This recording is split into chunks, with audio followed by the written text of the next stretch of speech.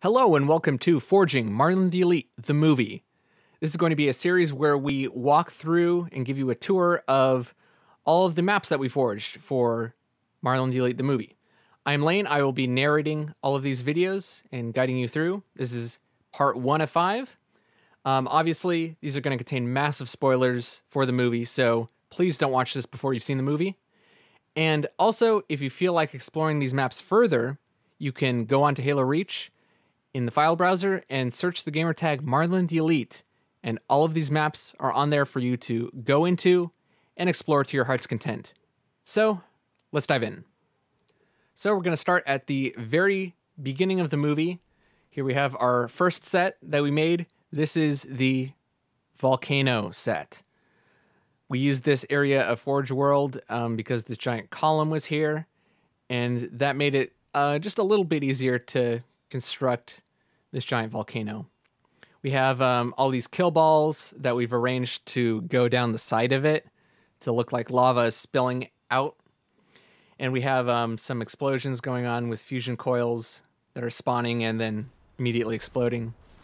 We have some kill balls shooting up out of the top, like the volcano's spewing lava. It's all tumbling down into the ocean. That was great for some dynamic shots where the camera kind of flies close to that lava that's shooting out. As you can see here, we have some one-way shield doors that we use to add some like lava dribbling down. Hopefully that looked pretty good. We think it looked good. What doesn't look good, although you don't see it, is that we only built part of the volcano. We ran out of rocks to use, but we're only seeing the outside of the volcano from one angle, so that worked out just fine. We have a little outside area here that's just for kind of logistics and spawning and stuff. We'll get to that later. So here we're going in through the top of the volcano. You can see the inside. This is a practical set, so we have the outside and then the interior all as one set. The kill balls are spawning and then being shot via this this man cannon. Those fusion coils are set to go off, you know, when they spawn in the kill balls.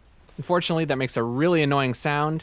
So, unfortunately, all the sound in this sequence had to be redone and added in later. That was a lot of work. So we're inside the volcano now. As you can see, this is the cage where the hostages are being kept. There's a lot of stuff around here, stuff that Marlin can use and fight around. We have warthogs. One of them he jumps on top of and uses a turret to blast away guys. Originally, we spawned a separate turret on top of a warthog right here. Marlin was gonna originally just use that turret, but obviously we didn't get it to look convincing, so we cheated it a little bit to try and make it seem like he took the turret from the warthog when it exploded. So yeah, all of these maps that I'm showing were a collaboration between myself and Kevin and Kyle. We all worked on them. So this is the exit where Marlin drives through at the end of that sequence. Obviously, there's nothing here. This is just sort of a weapons cache for us to use when filming. Then we have a teleporter that goes back to this spawning area where we have these falcons that we can use for the beginning when Marlin flies in. So if we go out here, you can see all of our hard work. Hopefully you like it. Hopefully that hard work paid off. So let's move on to the next sequence, which is, of course, the movie theater.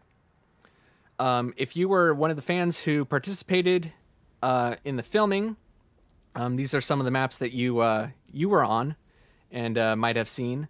This is the outside of the interior set for the movie theater. As you can see, we made it on the High Ground remake. Looks very messy from the outside, but luckily that's not what's important. As they say, it's what's on the inside that counts. Here we have the interior of the movie theater. We made some like a staggered stadium type seating arrangement with a little projection booth. Up at the back, we had some lights, of course, to make things dynamic. Pretty much just trying to recreate, you know, a movie theater and make it look as convincing as possible. There we have our screen.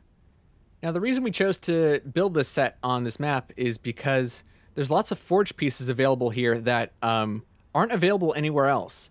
There are those giant ramp pieces that lead up that have these lights on them, and then some of these wall decoration things. Those are all specific to this map, so that's why we chose to build it here. This is a set that I think turned out pretty great, and it seemed like a lot of the people who were helping us film thought it was really great too, which that made us happy. Now we're moving on to the exterior of the movie theater. This is a spawning area where we had all the fans spawn. We gave them directions so that when you walk through these teleporters, that's going to take you to the actual set, which is over there. So these arrows indicate which way you're supposed to walk when you walk through the teleporter, just to make it easier when coordinating the groups of people. So the arrow said to go right, so you turn right, and you walk out of the movie theater onto this city street. This map is sort of based on a prior city exterior set that we've used on the series, but this one is pretty much all new, built from the ground up. Sort of have like a square area in here, like a town square. Obviously some lights kind of lighting up that marquee area. You only see this a little bit. It's pretty extensive, the set, but obviously it does have its limits. But hopefully it added for the dynamic exit and the fly-through, where we have the title card for the movie. So we had all the fans and stuff drive around here. We want it to look very busy, lots of hustle and bustle, like lots of stuff was going on. This was a map that I think I did just by myself, just trying to maximize the budget. When I made it, I didn't exactly know where I wanted to film, so I just tried to make it as expansive as possible to allow for lots of options here. As you can see in the distance, there's some buildings in there to try and look like a skyline. Obviously, that's just, you know, kind of cut off at the bottom where you don't see that part. Just trying to be as economic as possible. So, yeah, it's pretty much just contained to this area. Oh, look at that.